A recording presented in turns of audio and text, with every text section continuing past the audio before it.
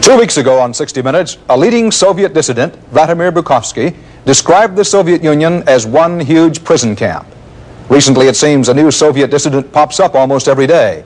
And according to these dissidents, led by the Nobel Prize winner Andrei Sakharov, Russia is violating the Helsinki Accords by denying its citizens basic civil rights. In light of all this, it surprised us to hear that somebody sings anti-establishment songs in that very established communist country. His name is Vladimir Vysotsky. Some people call him the Bob Dylan of the Soviet Union. Vysotsky is a famous actor in Russian movies and on the stage. That's his conventional side. But he also writes and sings biting, satirical poems about life in the Soviet Union. He says that what he writes and sings is not unpatriotic, so he does not classify himself as a political rebel. But there is no doubt Vysotsky is a strong critic of his society.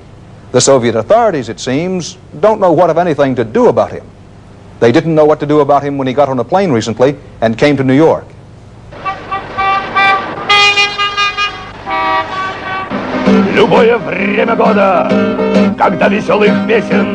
One of his strongest statements is a song called "Я не люблю," things I don't like, such as, I don't like cold cynicism, I don't like strangers reading my mail, I hate tattletales and slanderers, I don't like people being shot in the back or in the front, I'm upset when the innocent suffer.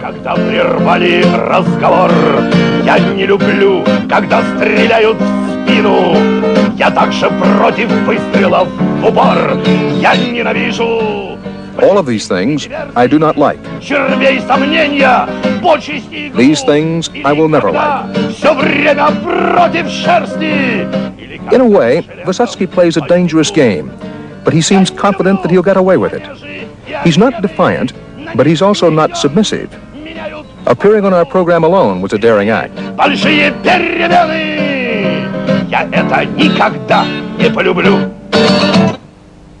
You like to describe yourself, I know, and your work, as protest, but not revolution. Where is the line between a protest singer or poet and a revolutionary singer and poet? Well, let's put it this way. I've never defined my songs either as songs of protest or songs of revolution. But as to your question, well, probably you could just say the different types of songs are written in different times. In revolutionary times, people write revolutionary songs. And in normal, ordinary times, they write songs of protest, the kinds that are produced everywhere in the world. When people simply want things to be better than they are right now, when they want tomorrow to be better than today. Vysotsky is 38 years old, and he's already done a stretch in a Soviet prison camp. That was in his youth. But now, as a movie actor, he has money and privileges few Russians have. All this gives him some traveling opportunities. But he says when he gives an official performance in the Soviet Union, he has to go through a certain degree of curtailment of what he wants to perform. There are people whose job is to regulate what I do, whether I can sing these songs or others. The same is true of my recording. I wrote 600 songs, but I recorded only 20 of them. And how do you know how far you can go and where you have to stop? I write what I think and what I want. But then starts the problem of performing what I have written. Because after all, I'm a performer, and I need an audience. And here the difficulties begin, since I don't have very many official performances. So, what I do is to perform for my friends. What are the principal themes running through your poetry?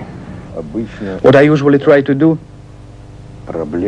is to deal with the problems of the individual first, in his everyday life, the problems which have affected the individual throughout history.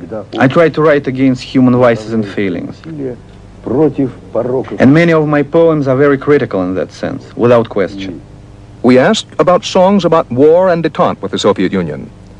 Vysotsky said he didn't deal with such subjects, but he did have a song about a submarine that was caught under a minefield, running out of air.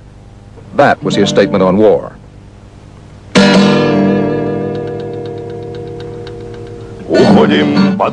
We are submerging in neutral waters. Мы можем погоду плевать на погоду, А если накроют, локаторы взвоют, а наши... But if we are discovered, it's all over. Спасите наши души, мы бредим от удушья. We are running out of air. Save us. Спешите к нам. Hurry. Услышьте нас на суше. Listen to us. Наш СОС все глуше, глуше. Our SOS grows fainter and fainter. Души напополам и рвутся. Our lungs are bursting, but we can't surface. Там слева по борту, там справа по борту, там прямо по ходу мешает проходу. We are blocked by mines. Смерть! Death. Спасите наши души! Мы бредим от удушья! Спасите наши души! Спешите к нам! Услышьте нас на суше! Наш СОС все глуше, глуше, и ужас режет души напополам. Please, please, save us.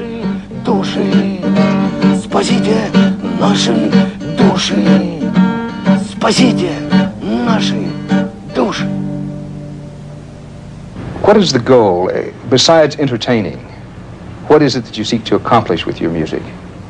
Безусловно, я хочу. I want the public to give some thought to what I am saying, Моя аудитория еще задумалась. and not just to relax and have a good time. Сидела, спокойно отдыхала. I want the public to feel a certain nervous tension. Напряжение в нервном. I want to impose my opinions and my art on the public. The audience has got to experience what I am saying, so I want to put the public in the same state that I am in. Actually, New York was just a stopover for Vysotsky. He was headed for Montreal to record an album for a Canadian record company. He did that on the sly, without clearing it in advance with Soviet authorities. They had managed to block the release of an earlier album he had cut in France. I would think, perhaps I'm wrong, I would think that those who lead the Soviet Union might be a little wary of letting you out of the country. Are they not? I mean, do they not concern themselves with that? They're not worried about you at all? Ну почему? Ну что вы, я уже четвертый. No, why?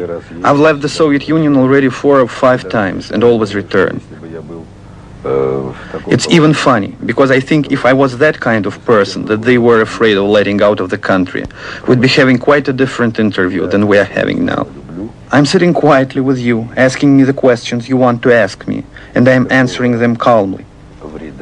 I love my country, and I don't want to do it any harm, and I will not. We don't want to give the impression that Vysotsky is always writing about things he hates or about doomed submarines. He does a number of patriotic songs that keep him in good graces with the Soviet authorities. And actually, much of the time, he simply pokes fun at small things, like the morning calisthenics they play on Moscow radio.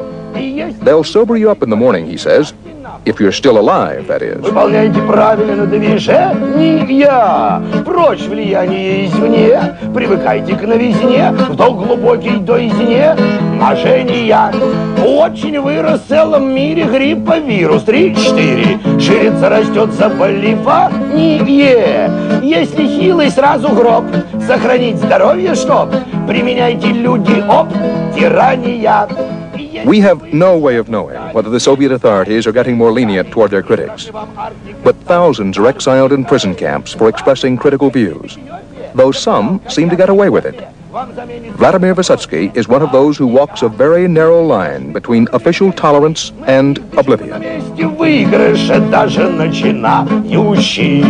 Красота среди бегущих, первых нет и отстающих. Бег на месте общепримиряющий.